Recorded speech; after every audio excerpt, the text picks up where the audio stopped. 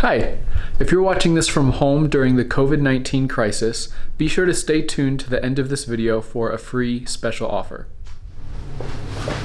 Hey, what's up guys? Today I have a brand new smash and move for you. This one's gonna be on the good old hamstrings. That's the back of the leg, for those of you who weren't quite sure. Now, this is one of my absolute favorite ones to do because honestly, this is one of those smash and moves that hurts so good. There's actually been times when I was hanging out with people where I've had a lacrosse ball kind of under my hamstrings, moving my leg around. They didn't know what the heck I was doing, but I was getting in some hamstring love while hanging out. So definitely a great one to do that I love to do often. And this is going to be great for people who recently have increased a lot of their running, maybe increased their deadlifting or posterior chain exercise, but most of all for you people who do a lot of desk sitting. That desk sitting can sometimes leave us with some tighter hip flexors, and when we have tight hip flexors, that tends to leave us in this kind of lumbar extended booty out position when we stand, which by default puts our hamstrings in a lengthened position whenever you're standing. And the hamstrings don't like to feel like they're being lengthened all the time, so whenever they feel like they're threatened to be longer, they tend to reflexively get shorter. So before you do this smash and move, I'd actually recommend, if you have a hard time touching the ground, to go ahead and test yourself. Reach down as far as you can towards the ground. Let's go feet together, knees locked out. See exactly how far you can get, make a mark, do this smash and move, and then retest, see if you've made an improvement, yes or no, okay? Without further ado, let's start. The smash of this smash and move is great. You're going to take your handy dandy lacrosse ball. You're going to find a surface that you can sit on. I like a surface that has a little bit of pliability to it, but not too much. But a normal chair will do. Find something that works for you. You can take your lacrosse ball, and we're going to do one of a couple things with it. One, you can just simply sit that lacrosse ball under your hamstring and just kind of feather your leg back and forth through those muscles. Now there's a bunch of muscles in the hamstrings. There's actually, it's kind of like a left and a right, or an inside and outside muscle group, and you want to work through both of those. Now as I kind of get to my outside group, I can feel, okay, there's some tenderness there. I'm going to check that more inner thigh group as well. And if I find an area that's particularly tender, I'm just going to hang out, do some deep breathing, and every time as I exhale, I might try to sink that ball a little bit deeper into the muscle, or put maybe just a little bit more pressure on it. So it might look like this. I might just kind of lean over, get a forearm over my leg, and then take an inhale in through my nose. And as I exhale out through my mouth, I'm gonna put just a little bit more pressure down through my forearm here into my leg, putting more pressure into that ball.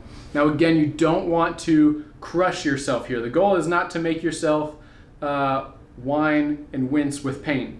All right, the goal is to get the muscle to gradually relax. So if you're just kind of doing this sitting breathing technique, hang out, do it for 2-3 minutes, let that ball sink in a little bit more. Now another technique that I love to do is to floss that tissue through. And so I might just pin that ball over an area that's moderately tender, and then just flex my leg back and forth, and that's going to make that hamstring slide back and forth through where the ball is and where the bone is. And I might get my inside hamstring group by turning inward. I get my outside hamstring group out this way. And whatever spot you choose, I just spend, 30, 40 seconds, a minute, however long you want, and just kind of work on that area.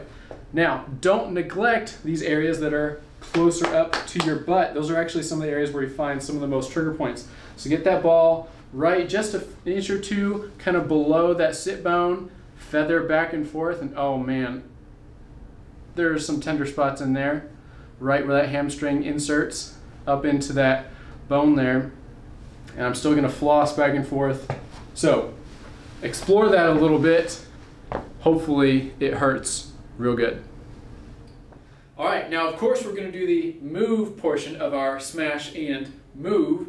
And the reason that the move is so important is if you just did the smash, then all you're doing is kind of helping to relax the muscle, get those tissues to even out, dealing with some of that pain. But if you don't follow that up with the move, then that pain is probably going to come back just the same in a few days. But if we can methodically also perform this move portion, then we're going to start to see that long-term effect. And the move just means that we're going to use a little bit of resistance, like a small to moderate weight, and we're going to move with that weight through the entire range of the muscle's range of motion. So for our move today, we're going to do 2 exercises. The first is going to be a 3-part RDL. RDL is a Romanian deadlift, also known as a straight leg deadlift. What you're going to do, so you're going to grab a light to moderate weight.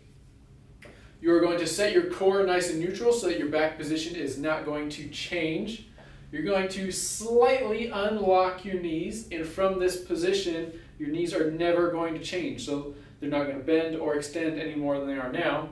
And you're just going to tip forward at your hips until you couldn't go any lower without rounding your back or bending your knees more. And you feel some good tension on the hamstrings, and then you're going to come up nice and slow. We might do this at a tempo.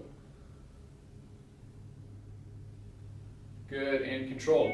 So I want to do this in 3 positions. We might do 10 reps from a fairly wide or sumo stance. Knees just unlocked, bending forward.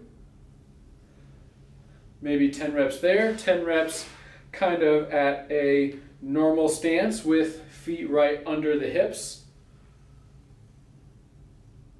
Okay, and then might try feet together. You can go weight in one hand or you can grab a second weight as well, but then we're going to go down with that narrow position. Cool? All right, let's take a look at our next exercise.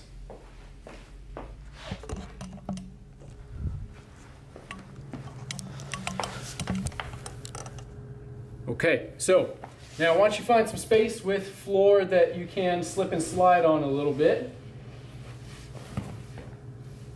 Star Wars socks, only the best. So what you're going to do is you're going to lay on your back, and we're going to do some heel slides. They're going to look like this, but you're not just sliding your heel on the floor.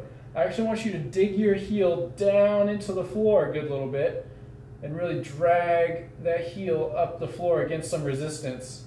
And even after just doing 3-4 reps, I can already feel like a fatigue building up in this hamstring. I don't want you to totally wear yourself out, but it should be somewhat challenging. We might go 10-12 reps here. Really just using that hamstring. Okay? Get after it, smash and move. Now, if you guys are watching this from home during the COVID-19 crisis and you want to improve your mobility and your performance, but you don't have all the tools that you need, we'd love to help a little bit at least by offering you a free lacrosse ball. We have a bunch of these guys at our clinic that are so sanitized and clean, and we'd love to give you one for free. The way it would work is just shoot us a message or an email if you want one, and we'll leave one outside the clinic, which is on the south side of downtown, and you can come pick it up at your leisure. So if you want a free lacrosse ball so that you can smash and move, let me know.